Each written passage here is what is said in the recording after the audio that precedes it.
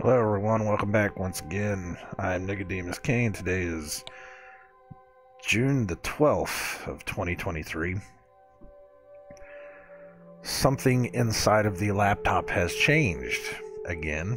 I didn't even update it, just something has changed. My microphone has reverted back to the settings it had before. I had to go through this whole rigmarole of getting it reset up. So if it sounds weird, that's probably why. I don't know. Things happen. It is what it is. Anyways, we're gonna read Ezekiel 37. Get through this one today. This one's it's about 2 pages, give or take. I am a little upset about some things that are happening in the house. So if I come off as a little, I don't want to say perturbed. if I come off as a little short about certain things, just know that I am not really nursing some wounds. I'm just coming to some realizations, and I am trying to drive some bitterness away from my heart right now, because I've come to some realizations that there are people in my life that are toxic. You know, you gotta put toxic people out. Some people in my life that are toxic that I just have to step away from. So we'll talk about that later. We might. I'm not going to say we will. We might talk about that later. But I'm just telling you right now that it's just some people just can't fix, you know? All right. So Ezekiel chapter 37. I know what this one's about. This one should be interesting to read. Alright, so let's do this. Ezekiel chapter 37. The hand of the Lord was upon me, and carried me out in the spirit of the Lord, and set me down in the midst of the valley, which was full of bones, and caused me to pass by them round about. And behold, there were very many in the open valley, and lo, they were very dry. And he said unto me, Son of man, can these bones live? And I answered, O Lord God, thou knowest. Again he said unto me, Prophesy upon these bones, and say unto them, O ye dry bones, hear the word of the Lord. Thus saith the Lord God unto these bones, Behold, I will cause breath to enter into you, and ye shall live. And I will lay sinews upon you, and will bring up flesh upon you, and cover you with skin, and put breath in you, and ye shall live, and ye shall know that I am the Lord. So I prophesied as I was commanded, and as I prophesied, there was a noise, and behold a shaking, and the bones came together, bone to his bone. And when I beheld, lo, the sinews and the flesh came up upon them, and the skin covered them above, but there was no breath in them. Then said he unto me, Prophesy unto the wind, prophesy, son of man, and say to the wind, Thus saith the Lord God, Come from the four winds, O breath, and breathe upon these slain, that they may live. So I prophesied as he commanded me, and the breath came into them, and they lived, and stood upon their feet, an exceeding great army. So, this is God resurrecting dead people. Am I wrong? These are... Well, let's read it.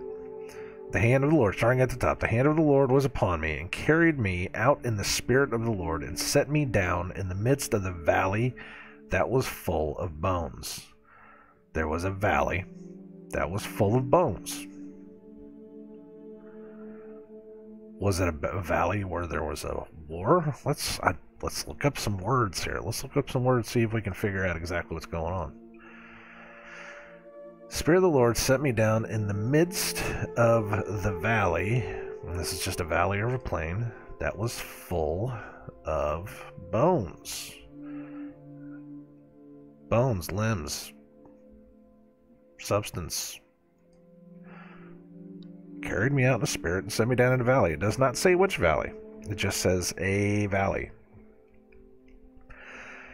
Verse 2, and caused me to pass by them round about, and behold, there were very many in the open valley. The open, the face of the valley, the open valley. It's what we would consider to be, you know, the biggest part of the valley. That's the open valley. That's the face of the valley. And lo, they were very dry. They're very dry. Let's read this. That's what we're trying to do. We're trying to figure this out. Very dry. That's all it is. They were dry bones, which means they had been sitting out in the sun and been bleaching for a while. So they had been sitting there. They weren't fleshy. They were completely picked over. It was a valley full of bones. Okay. It doesn't say where, though. And he said unto me, Son of man, can these bones live? And I answered, O Lord God, thou knowest. Only God would know. Do they live? I don't know. Father, you would know. Tell me, please. Verse 4, again he said unto me, Prophesy upon these bones, and say unto them, O ye dry bones, hear the word of the Lord. That's from a song. Of course, you know, most people probably don't know it because it's from the 50s? It's been a while since I've heard it myself, but again, that's what they do. They use verses from the Bible so that, you know, it will lead you to think about that more than it will lead you to think about the actual context and meaning of the Bible. Even if it's a religious song. Yes. Because they put it into a pop music form, and it was there to lead you away. Verse 5, Thus saith the Lord God unto these bones, Behold, I will cause breath to enter into you, and ye shall live. We still don't know what valley this is. And I will lay sinews upon you, and I will bring up flesh upon you, and cover you with skin, and put breath in you, and ye shall live, and ye shall know that I am the Lord.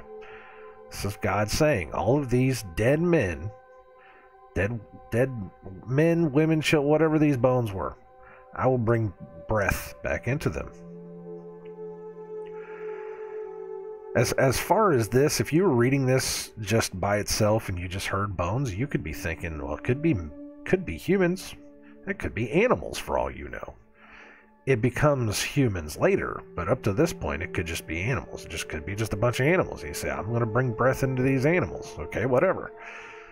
But we find out that it becomes a great exceeding army, and that's where we find out it's humans.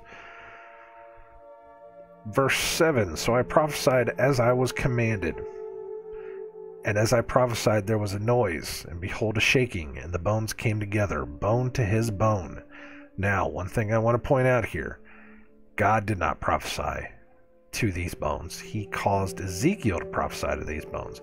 He gave Ezekiel the power, as we all have, to pray, to prophesy, to speak to the bones. Remember, I've talked about this before, is we have some kind of power, our intentions, our voice, our power that we have to be able to change this world.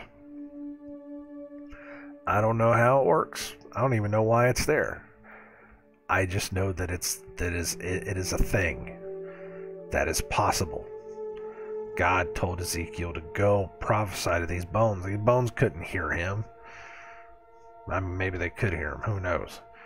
But he was out there talking for no other reason than God told him to. God gave him the power to be able to do that. So these bones started shaking. They started coming together. Verse 8, And then I beheld, lo, the sinews and the flesh came up upon them, and the skin covered them above, but but there was no breath in them. So these were basically zombies. These were basically lifeless bodies that were all resurrected off of these bones in the middle of this valley. Then said he unto me, prophesy unto the wind, prophesy, son of man, and say to the wind, thus saith the Lord God, come from the four winds, O breath, and breathe upon these slain, that they may live. So I prophesied as he commanded me, and the breath came into them, and they lived, and stood upon their feet, an exceeding great army. This is a lot.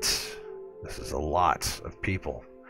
This says that this has a connection to Revelation 11:11. Ooh, let's read that. Let's see what this says. At least that's what this Bible has. So, connection to, or it says that there's a connection to that one. After 3 days, this is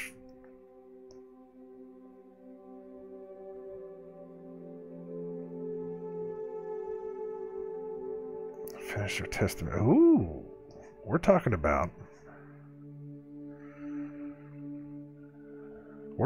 two witnesses here. That's interesting. So this one, for whatever reason, this Bible has a connection between 37:10 of Ezekiel and Revelation 11:11, and we are talking about the two witnesses. I'm going to go all the way up to verse 8, because when the two witnesses come out and they have all these powers and then they are killed, the beast out of the pit shall make war against them and shall overcome them and kill them. This is the two witnesses again. It goes to verse 8, Revelation 11:8, and their dead bodies shall lie in the street of the great city, which spiritually is called Sodom and Egypt, where also our Lord was crucified.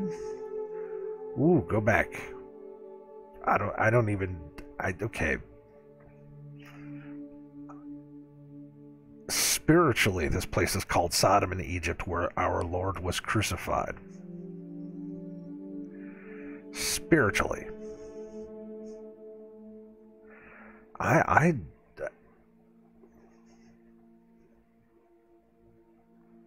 Let's keep going though. Man, I could do a whole video just on that one.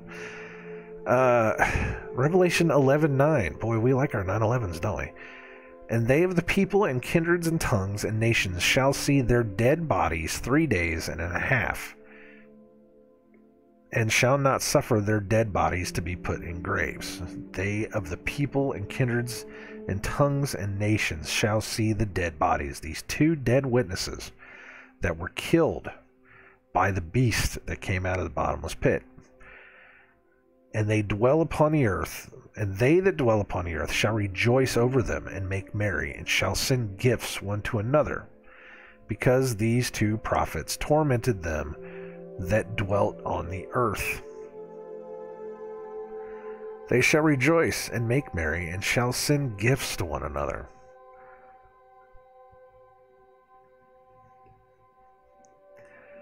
What if, just what if, I'm just going to throw this out there.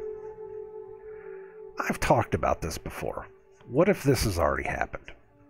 I mean, a lot of people will say, oh, this hasn't happened yet. The pit hasn't been opened yet.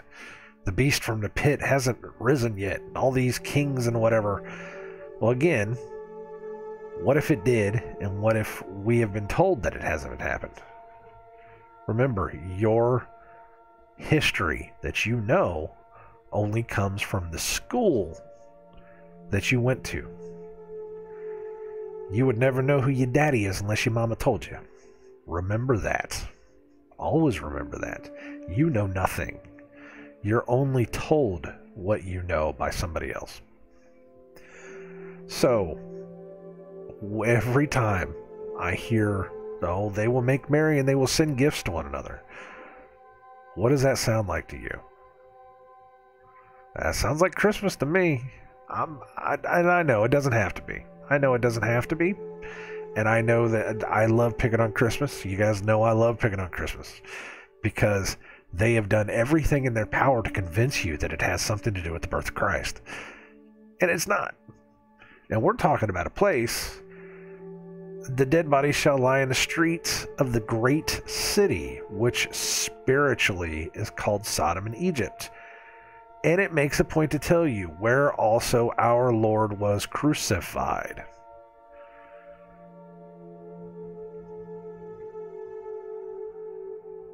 Christ went back into Jerusalem and was crucified there, wasn't he? Am I wrong on that? Or was he taken to another city? I don't think he was taken to another city, was he?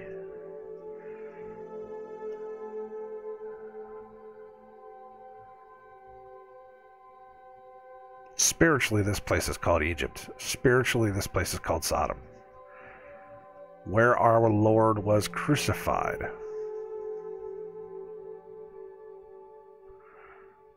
Again, I could do a whole video just on that, just talking about that. That's, I don't know how I know how I missed that, because Revelation is the last part of the Bible, and when you're going through it, you just kind of skip over everything. But they will die there, and all these people will get together and see it, and then they shall make merry and sing gifts to one another. I could go on about that too. But chapter 11:11. This is coming from So I prophesied. This is Ezekiel 37:10. So I prophesied as he commanded me, and the breath came into them, and they lived and stood up upon their feet, an exceeding great army. So Revelation 11:11. And after 3 days and a half, the Spirit of life from God entered into them, and they stood upon their feet. And great fear fell upon them which saw them.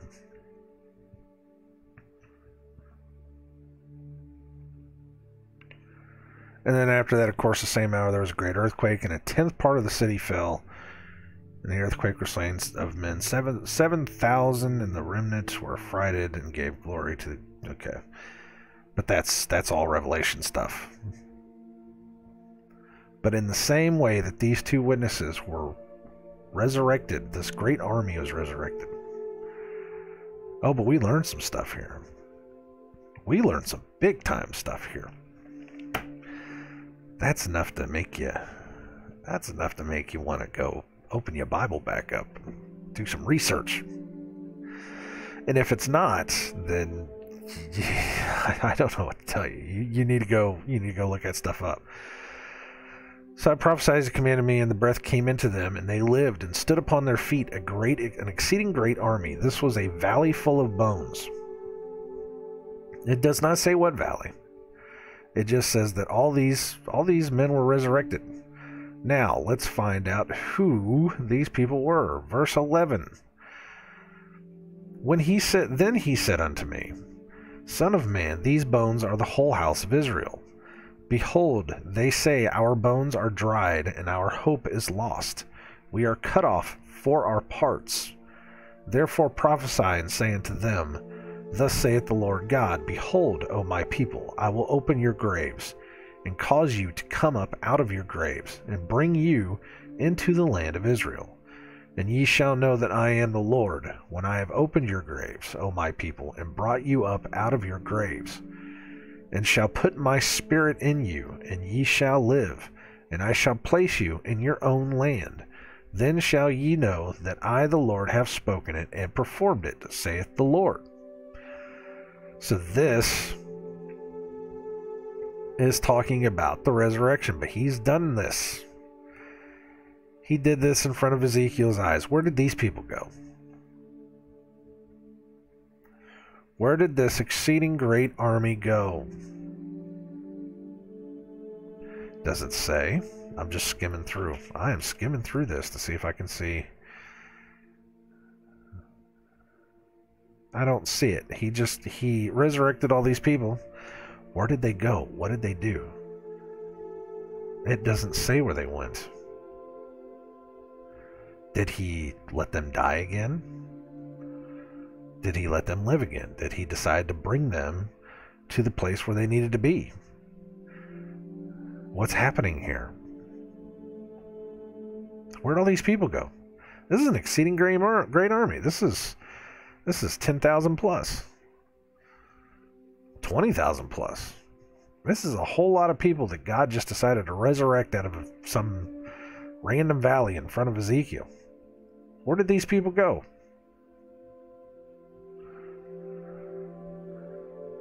These are questions we should be asking. Where did these people go? What is this? I mean, he resurrected them to prove a point, sure. So where did they go? Are they still just floating around somewhere? Who were these people? Well, let's go back to verse 11. Then he said unto me, Son of man, these bones are the whole house of Israel. This is the house of Israel. I don't know if it's the whole house of Israel, but he was making a point saying, I'm going to raise up the house of Israel, and I'm going to, from wherever they are, I'm going to raise them all up, and I'm going to bring them all back. That is exactly what Revelation says. That happens at the end of days. He will bring everybody back to life. Actually, he says he will bring every single person back to life. Those that are of his house, he will bring back to the city, and all the rest of them he will throw into the lake of fire. That's what the book says. So, what happened to these people? Where'd they go? Hopefully it'll tell me. Hopefully maybe it's just something that I'm missing. Hopefully it'll tell me, though, because that's a lot of people that just were able to be resurrected before Christ. What's going on here? Anyways, let's keep reading. I'm not trying to take away anything from the resurrection of Christ, but I am just saying that this is a great army. Where did these people go? What happened to this? But he says, this is metaphorical. These are the whole house of Israel. Behold, they say, our bones are dried, and our hope is lost. We are cut off for our parts. Therefore prophesy, and say unto them, Thus saith the Lord God, Behold, O my people, I will open your graves, and cause you to come up out of your graves, and bring you into the land of Israel, which is what it says. At the end of days, he will pull everybody back to life. He will bring back the people that he needs to, and there will be a judgment. 13. And ye shall know that I am the Lord, when I have opened your graves, O my people, and brought you up out of your graves, and shall put my spirit in you, and ye shall live, and I shall place you in your own land. Then shall ye know that I, the Lord, have spoken it and performed it, saith the Lord. Say, I shall put my spirit in you. We just read that on Friday, I think, where we were talking about they shall come, they shall want to do my laws, they shall want to do my commandments, they shall have my spirit in them. I will unstiffen their hearts, I will give them a new heart. It says this in other places too. I will take away all of the evil and wickedness from you, and you will want to do it. You will want to repent of the evils you have caused. It's not a oh, I have to go out and do this all the time. I have to go out and make the sacrifices all the time. I have to do this because I'm constantly sinning. No, you will want to follow his laws and commandments. You will want to give up the evils of this world. You will want to stop doing these things. You will want to stop whatever it is. I came to that realization that I've been living my entire life as a lie. And when I read the book and I understood it, and I came to those tough ones where it says, do not eat swine, or do not celebrate pagan holidays. to come away from people that you can't be around. The places where it says that you can actually hold on to hate. You can hold on to war. You can hold on to not... You can hold on to not loving everyone. You don't have to love everyone. You can love them for their sakes and try to pull them out of it. But there's nothing in there that says you have to constantly give them something that they're not going to reciprocate. Actually, your Bible says you will be put away from the people that love you. They will not want to listen to you. They will push you away. There will be enmity between father and daughter, mother and son. There will be clashes because you choose to believe. And it says that you bring it with one or two witnesses. And if they choose not to listen, then you walk away. It is one of those things that so many people want to say, you have to love them no matter what. Where does it say that? You gotta love them. I don't wish a lake of fire upon anybody. I don't. I really, truly, absolutely, 100% wish that so many people would just stop and really look at the things that they're doing and take a look at how truthful the Bible has been in predicting these things would happen, and they would stop and at least take a moment to say, well, hey, wait a minute. Maybe there is something there. Maybe, you know.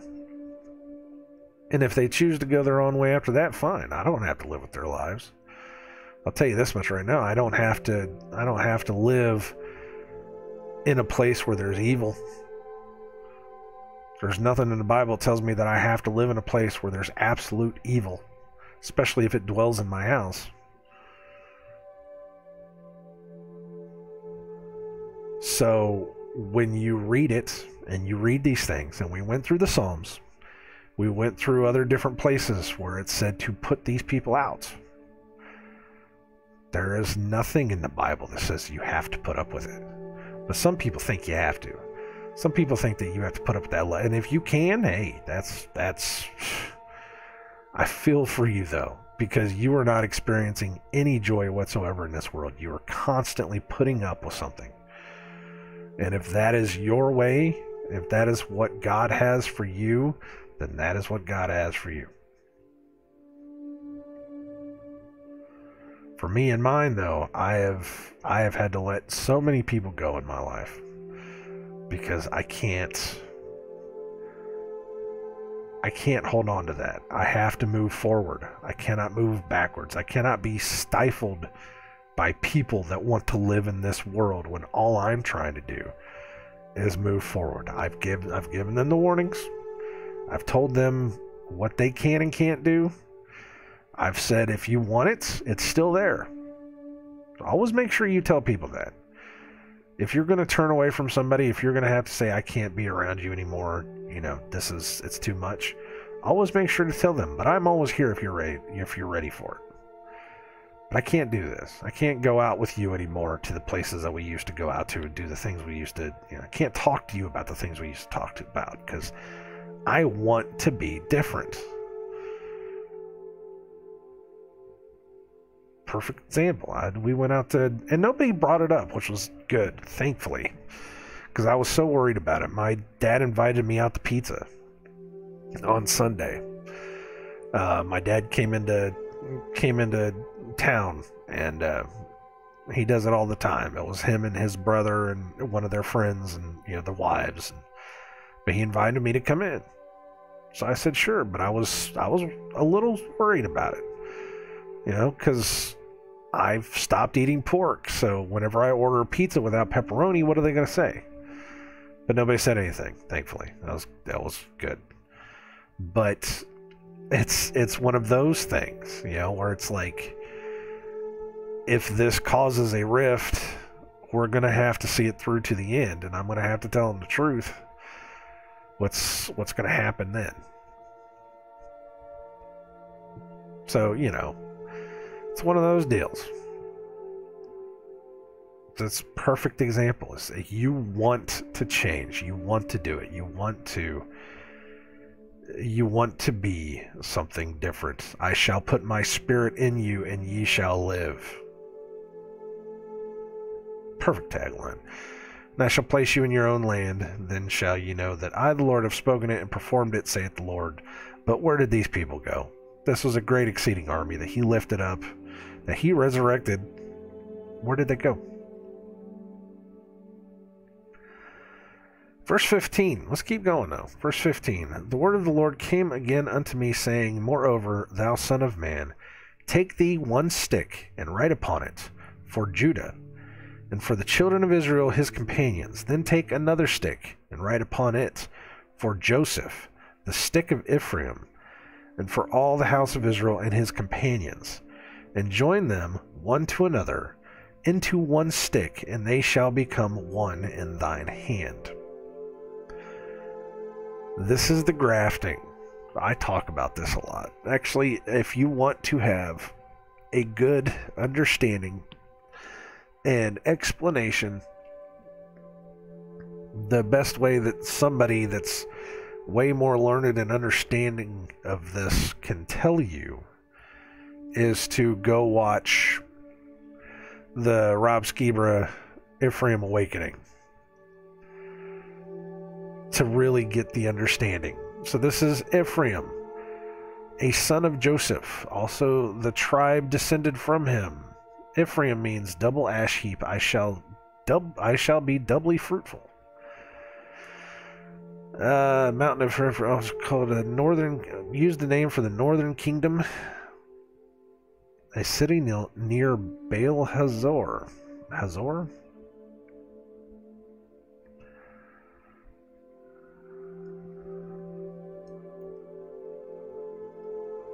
Let me go ahead and search this up.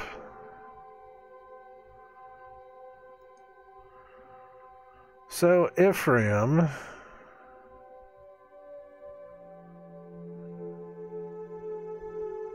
I'm kind of looking. Hold on a second.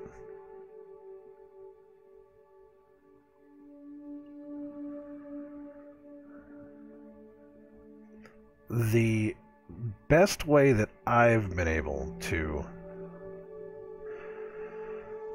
describe this, it was one of the sons of Joseph.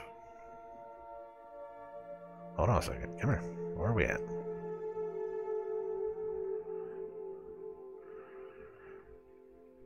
It was a son of Joseph. These were the people. This was the tribe that eventually turned into Gentiles, the way I understand it. Now, I could be wrong on this, but the way I understand it, and that these were the ones that were spread far and wide, that fell away, because these were the ones that were brought up in Egypt. They were the ones that were brought up in Egypt, and they were, you know, spread out as much as possible. What the Jewish of today would call Gentiles.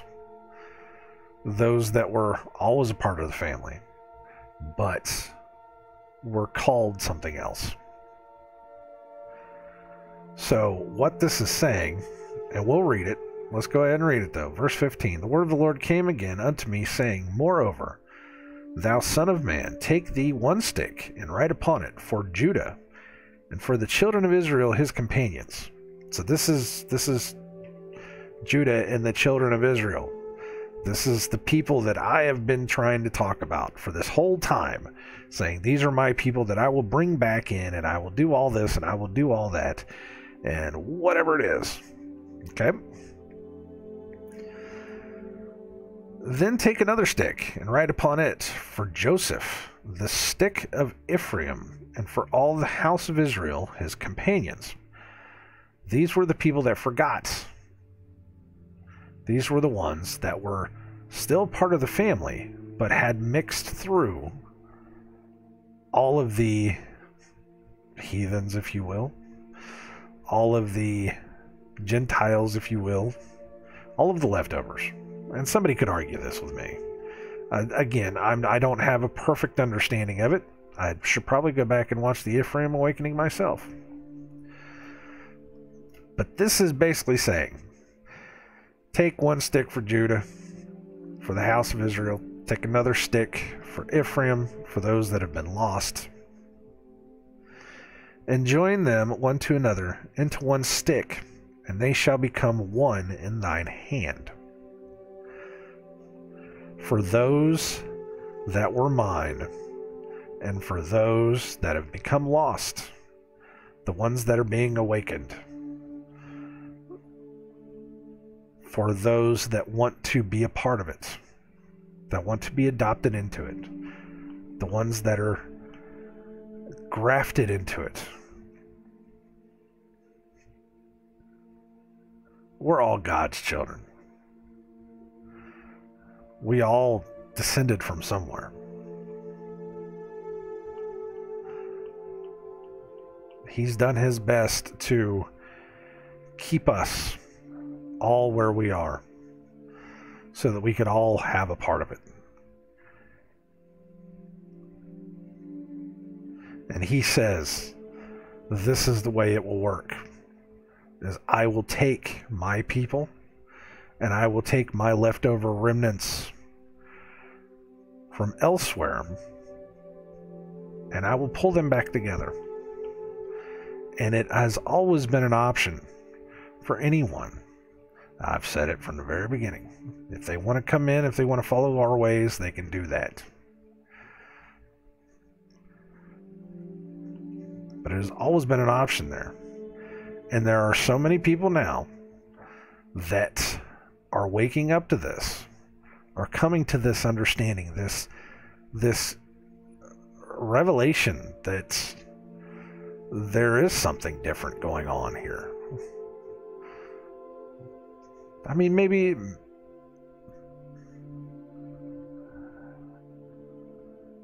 I don't want to say no, I'm not going to go that way. It's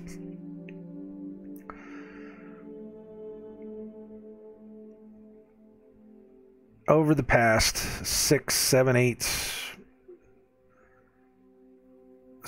years, there has been this opening of the eyes. I've talked about it before, as the apocalypse that the Mayan calendar predicted in 2012. An apocalypse is an awakening. It's an understanding. It's an opening of the eyes. So many people have had their eyes open. A lot of people have gone the way of a conspiracy theory route. And a lot of those people have eventually come to God in some way, shape, or form. I've seen it. I was there for a lot of people to watch.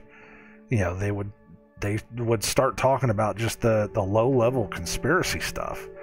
And as they just kept getting into it more and more and more, it basically became, it was my journey is what it was, is that I see so much evil and corruption now that I can't help but notice that the Bible says exactly this, word for word. And it's like everybody had the same exact opening of understanding all at once.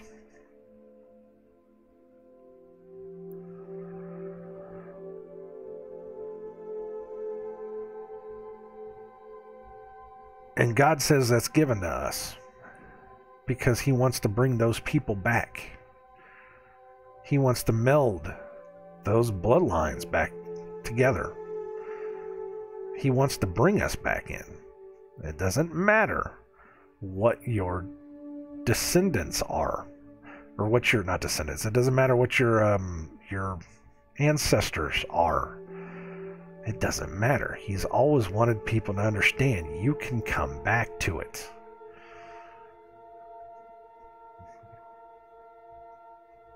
no matter who you are. I've already said I don't know who I am. Doesn't matter. Because if you want to be a part of it, you can. All you have to do is repent of the ways of this world.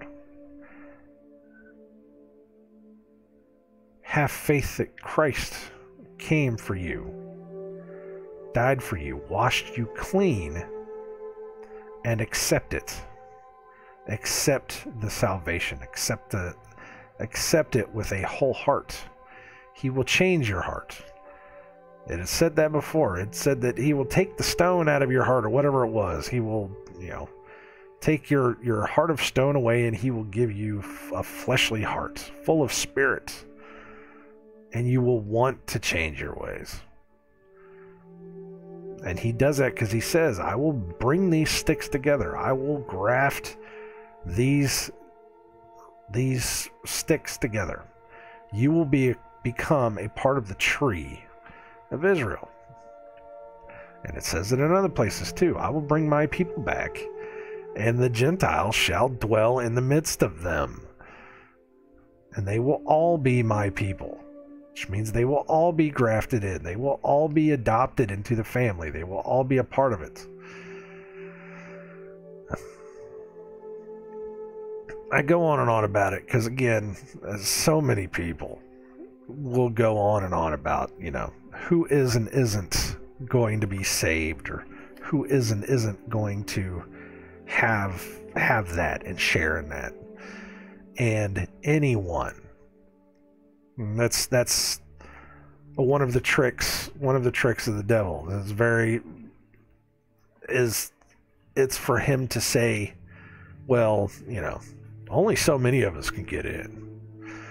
Only these people are going to be able to get in. Everybody else isn't going to be able to get in. You're just going to have to, that's just another trick. That takes away your hope. That takes away your hope and takes away your ability to say, well, I can have that too. So what would you do if you have no hope? Well, you just give up on life. You go after other gods. That's probably been the trick of this whole thing from the very beginning. So you go after other gods because you think you can't get in. When in reality, you absolutely can. You just have to put... Excuse me. Let me take a drink here. Hold on.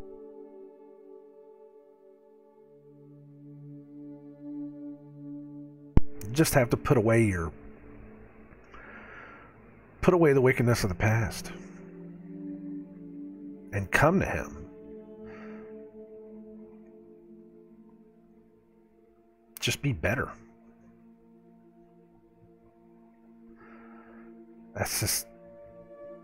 That's what it is. I am sure so many other people can argue that. I'm just seeing it from my perspective. I'm sure there's probably other perspectives. I'm sure there's a lot of people that, again, they can tell me I'm absolutely wrong.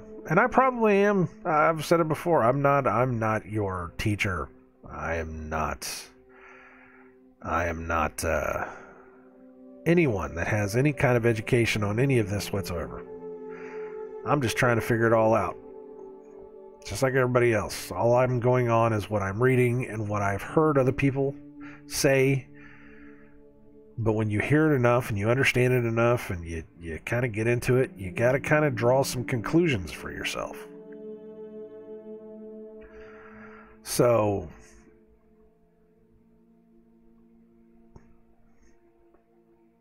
let's keep going now. 17, and join them one to another into one stick, and they shall become one in thine hand. All right, I already read that one. Okay, 18. And when the children of thy people shall speak unto thee, saying, Wilt thou not show us what thou meanest by these? Say unto them, Thus saith the Lord God, Behold, I will take the stick of Joseph, which is in the hand of Ephraim, and the tribes of Israel his fellows, and will put them with him, even with the stick of Judah, and make them one stick, and they shall become one in mine hand. That's exactly what I was pretty much alluding to before. Let's go back to 18. And when the children of thy people shall speak unto thee, saying, Wilt thou not show us what thou meanest by these? Your Bible is basically saying, so if you don't understand what's going on, here's what it means. 19, say unto them, thus saith the Lord God, behold, I will take the stick of Joseph, which is in the hand of Ephraim, which is, again, Ephraim was Joseph's kid, Joseph's son, and the tribes of Israel his fellows, the people that were with them, and will put them with him, even with the stick of Judah, and make them one stick, and they shall be one in mine hand. I will bring them back, because Ephraim was the offspring of Joseph with an Egyptian wife, and he was brought up in the Egyptian ways, and one of the things that happened was the house of Israel was turned into slaves in Egypt. That means that within whatever it was, 2 generations of Joseph leaving, or not leaving Egypt, but passing away in Egypt, because you got to remember that they were brought in, and the Pharaoh made him second in command, whatever it was, and somewhere along the line, the children of Joseph were turned into Egyptians. That they went a separate way. So much so to the point that, again, it was the Egyptians enslaving the people of Israel. So they were turned into something else. The children of Ephraim and the children of Ephraim, they were still God's people, but they were falling away to the point that he said, I have to pull them back. I have to pull them back, and it's not going to matter who they are. That makes sense to me. It's understanding, right? Let's keep going now. So verse 20. How long does this go? Try to look for the next pilcrow. Okay, this goes all the way to the end. Verse 20, and the sticks whereon thou writest shall be in thine hand before their eyes. And say unto them, thus saith the Lord, behold, I will take the children of Israel from among the heathen, whither they be gone, and will gather them on every side, and bring them into their own land. And I will make them one nation, and land upon the mountains of Israel. And one king shall be king to them all, and they shall be no more 2 nations. Neither shall they be divided into 2 kingdoms any more at all. Neither shall they defile themselves any more with their idols, nor with their detestable things, nor with any of their transgressions. But I will save them out of all their dwelling places, wherein they have sinned, and will cleanse them. So shall they be my people, and I will be their God. And David my servant shall be king over them, and they shall have one shepherd. They all shall have one shepherd. They shall also walk in my judgments, and observe my statutes, and do them. And they shall dwell in the land that I have given unto Jacob my servant, wherein your fathers have dwelt. And they shall dwell there, even they and their children, and their children's children forever, and my servant David shall be their prince forever. Moreover, I will make a covenant of peace with them, and it shall be an everlasting covenant with them. And I will place them, and multiply them, and will set my sanctuary in the midst of them forevermore. My tabernacle also shall be with them, yea, I will be their God, and they shall be my people. And the heathen shall know that I, the Lord, do sanctify Israel, when my sanctuary shall be in the midst of them forevermore.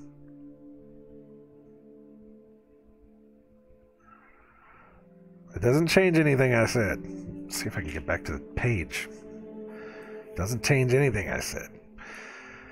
Back to 20. And the sticks whereon thou writest shall be in thine hand before their eyes. And say unto them, thus saith the Lord God, behold, I will take the children of Israel from among the heathen. That does not mean that he's not bringing the Gentiles along too.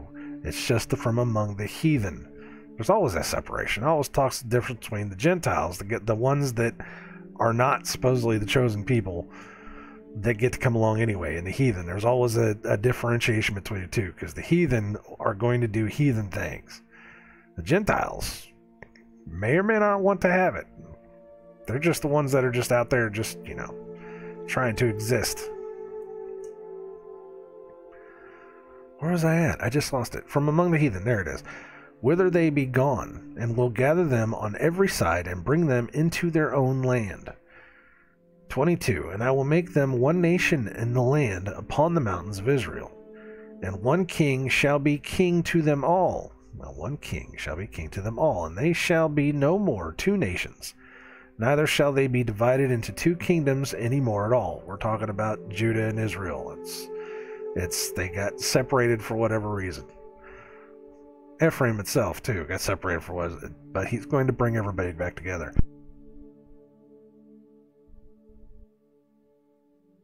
You can definitely tell that I was out with my father yesterday because my throat is hurting because I was talking a lot yesterday.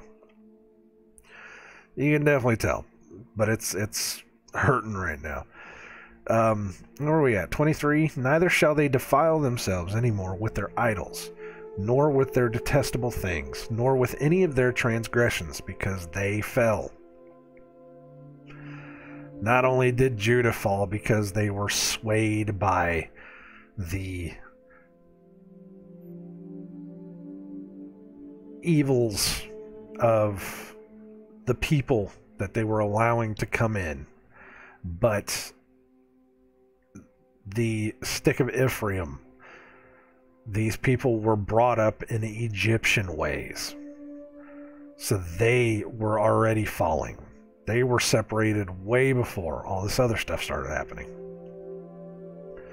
So they will give all this stuff up, their idols, their detestable things, and their transgressions. They will give it up. They will come out of it. They will stop doing it. Again, it's about coming to God, having faith, and repenting of what you've done,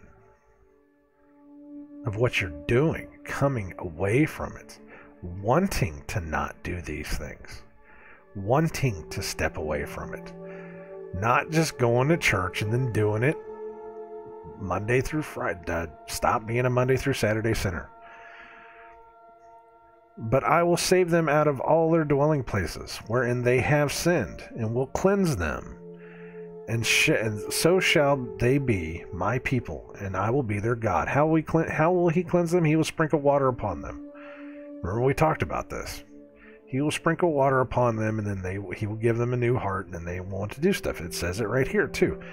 24. And David my servant shall be king over them, and they all shall have one shepherd. We all know who this shepherd is. We all know who David, his servant, who is going to be king, we all know who that will be. They shall also walk in my statutes, or walk in my judgments. They shall walk in my judgments, and observe my statutes, and do them.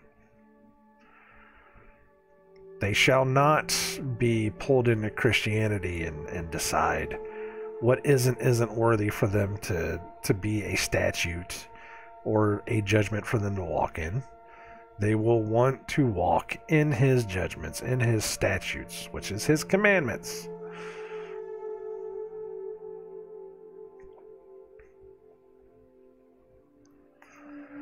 "25. And they shall dwell in the land that I have given unto Jacob my servants, wherein your fathers have dwelt, and they shall dwell therein, even they and their children, and their children's children forever, and my servant David shall be their prince forever." We all know who the servant David is. 26. Moreover, I will make a covenant of peace with them. It shall be an everlasting covenant with them. And I will place them and multiply them, and will set my sanctuary in the midst of them forevermore. Guess who else will be there? All those Gentiles that want to come along with it. It said it before. It said it in, did it say in Jeremiah or Isaiah? Which one? Which one was it? Where it said, and the Gentiles shall come and they shall be there with it. I should have it written down somewhere where it was talking about Jeremiah 16. Jeremiah 16 is where the 16:19, Gentiles, surely we've inherited lies, they shall come to me, and then they shall wind up later on being in the midst of the Israelites of the house of Israel. They shall make their gardens there, they shall build their houses there. They shall be there. Don't ever let anybody tell you that you're not worthy. He wants us all to come back.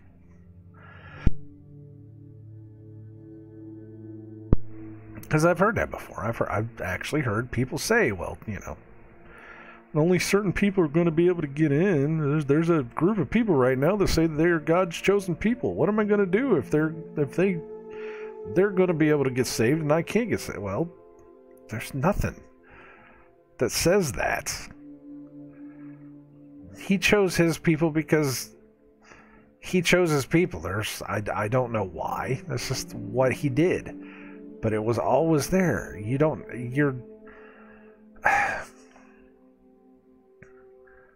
The reason that God wiped out certain peoples in the Bible was because he said, you will be cursed.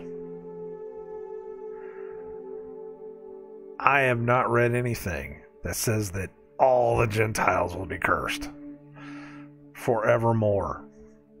What I read is that if they choose to follow our ways, if they choose to come to us, if they choose to believe, if they choose to do this, if they choose to do that,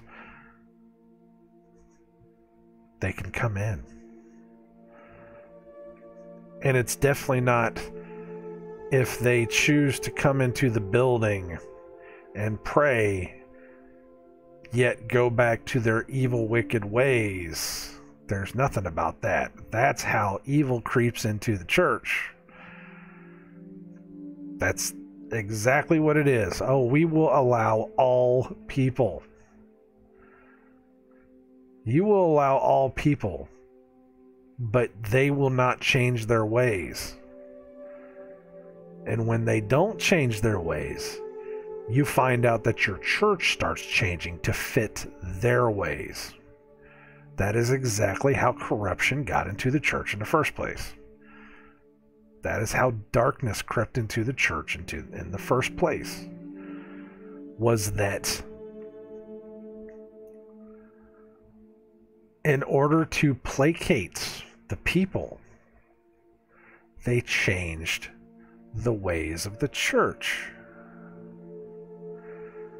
Best modern example I can give you is you want to allow a homosexual into the church, which is absolutely fine, but you need to tell him how to repent of his ways, or her. You need to show them this is not what God wants. It's not what he wants. You can do whatever you want to. You can do whatever you want to in this world. It doesn't matter. God will give you the ability. If you want to go out and if you want to sin every single day of your life, you have fun. He will give you that heart of deception where you don't have to worry about anything and you can go off and you can do everything you want. He doesn't want that. God takes no pleasure in punishing the wicked. We've read that 4 times now at least. He does not take pleasure in punishing the wicked.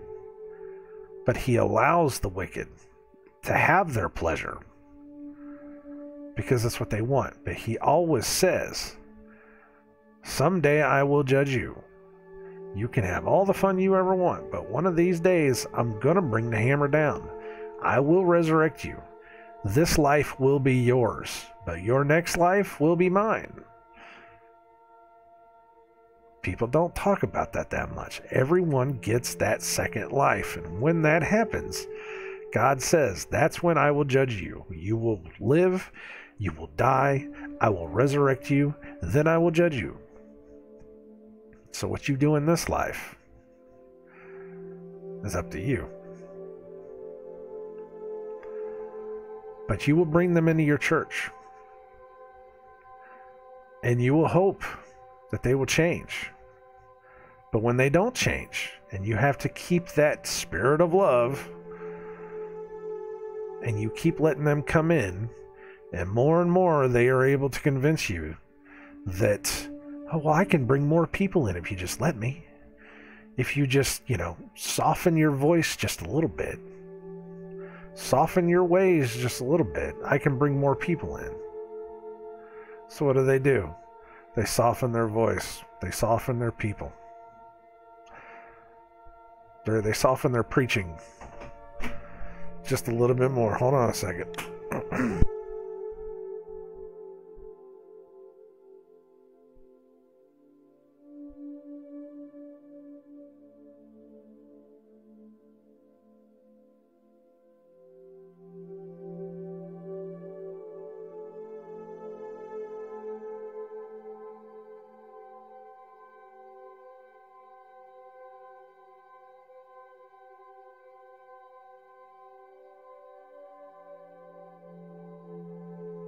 I'm still here, guys. Hold on.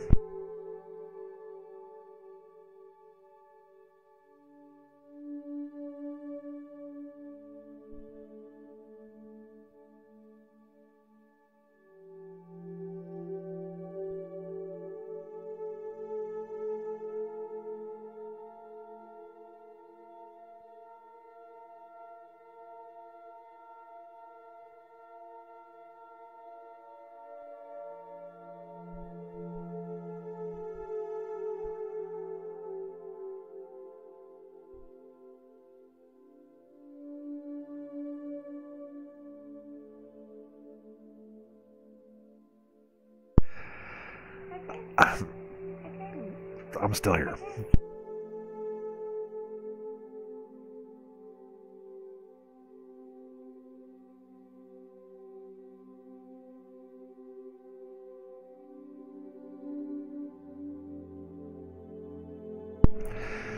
That was my granddaughter. You know how this is. You know how this works. She wanted to... First thing she came in and said, Papa, I need you to buy me a new balloon. My balloon popped. She had a balloon from yesterday. Her dad is having twins with his girlfriend. Yes, I know. These kids just... I could talk about it later, but I can tell you this much, that they're having twins, and they're finding out they're having boys, and she had a balloon, and she was like, Papa, I need you to buy me a new balloon. Mine popped. I said, okay, I'll get you a new balloon, but I'm busy, baby. She said, hold on, I got something else I gotta tell you. like, all right, baby, make it quick. I got one more thing, hold on. And I was like, she was like halfway through it. She was like, no, let me finish. She's getting to be too big, man. She's getting to be way too big. I can't remember where were we at? What were we saying? I can't even remember now. 26. Let's go back to 26. Moreover, I will make a covenant of peace with them, and it shall be an everlasting covenant with them, and I will place them and multiply them, and will set my sanctuary in the midst of them forever. The Gentiles will be there. 27. My tabernacle also shall be with them. Yea, I will be their God, and they shall be my people. And the heathen shall know that I, the Lord, do sanctify Israel, when my sanctuary shall be in the midst of them forevermore. Again, the heathen. Let's go ahead and look up that word. If this turns out to be everybody else, I'm going to...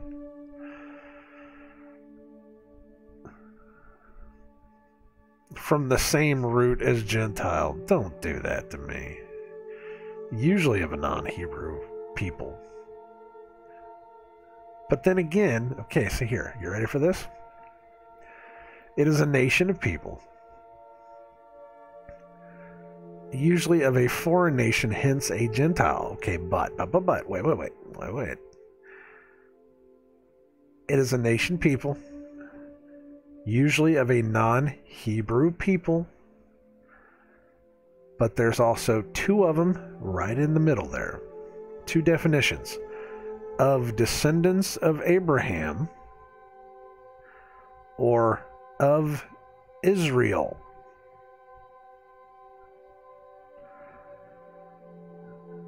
This is a Strong's Concordance telling you that this word could mean of the Gentiles, the heathen of the Gentiles. But it could also be the descendants of Abraham.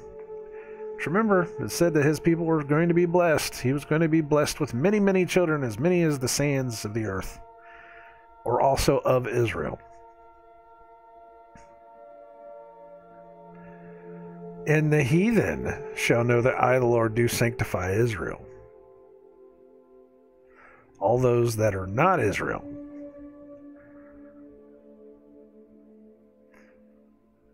shall know that I shall sanctify Israel. So is the context of that the Gentiles, anybody that's left? Is there a negative connotation here? Well, you know, it also says a sanctuary shall be in the midst of them forevermore. Well, if the Gentiles are all to be thrown into this pit of fire, how would they know that his people are going to be sanctified in the midst of them forevermore? Because the Gentiles themselves are supposed to be killed off, right? That's what people tell us. Well, you're not Israel, so you don't get to live.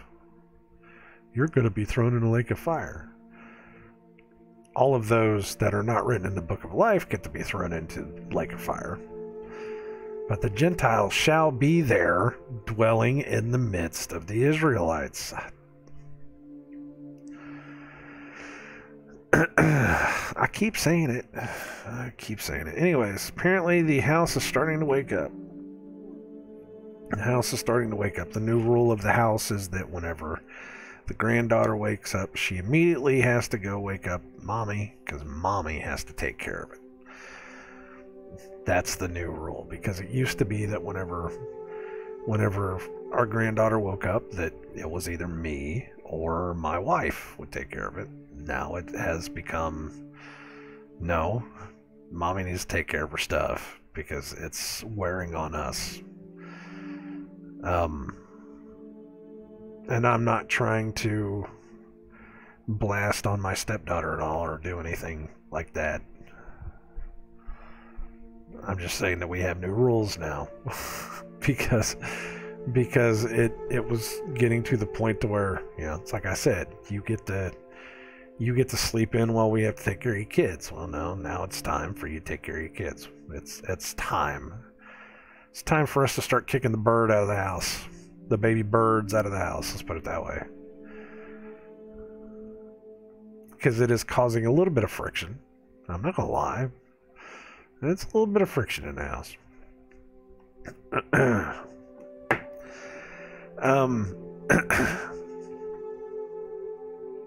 don't even remember what I was talking about at the very beginning either. About having to put people away.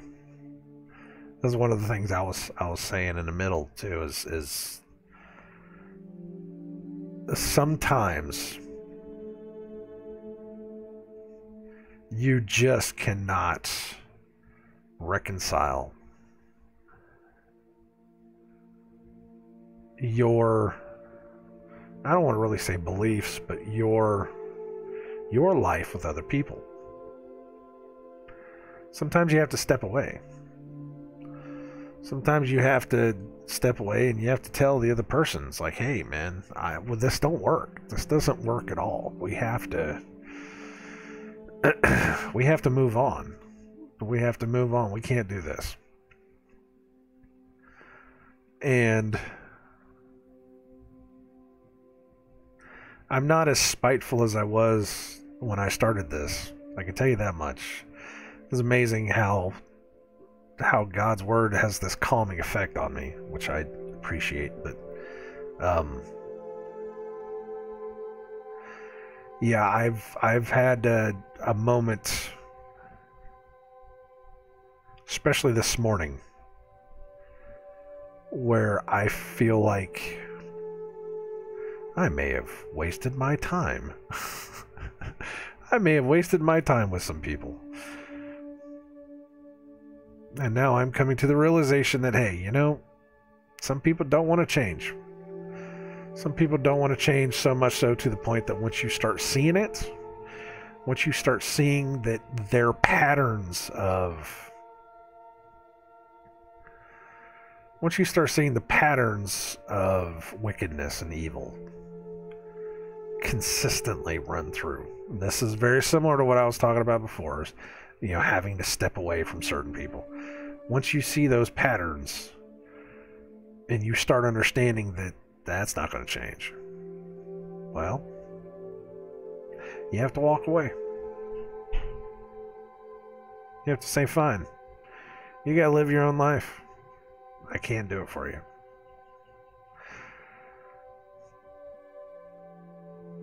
I feel more content now that I've said it. I feel better now that I've said it. I really do. Because it was, I'm not gonna lie, it was weighing a little heavy on my head there for a second. I was like, what?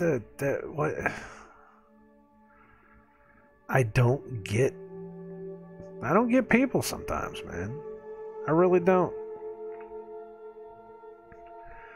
There is a darkness and an evil that has caused people to not keep love in any part of their heart. They don't want love. They don't want respect. They don't want friendship. A kindred friendship with people. They want to be separated because that's all they know. Because all this world has taught them. And for a lot of people, that consumes them. That's how they live their life. That's how they live their way. And you do feel a sorrow in your heart for them, because all they want is that darkness. All they want is that. All they want is that life where all they had is, you know, this is the way that I have done this. This is the way I'm going to keep doing this. And this is, I will destroy every relationship that I have because I choose this. And it's sad. It's really sad. And for anyone else that's going through that has gone through that has seen it and understands it, I'm right there with you. I get it. I get it. The worst part about it is, if you know the Father, if you know God, if you know His ways, if you know how this turns out in the end, the worst part of all this is that for a lot of people, it will be too late for them. And they will never see it. And they will never get to move on to the next place. And that hurts more than anything else. I've already said I might not be going either. Father and I are still working. We're working. We're pulling me back on the path. I think this is a part of it.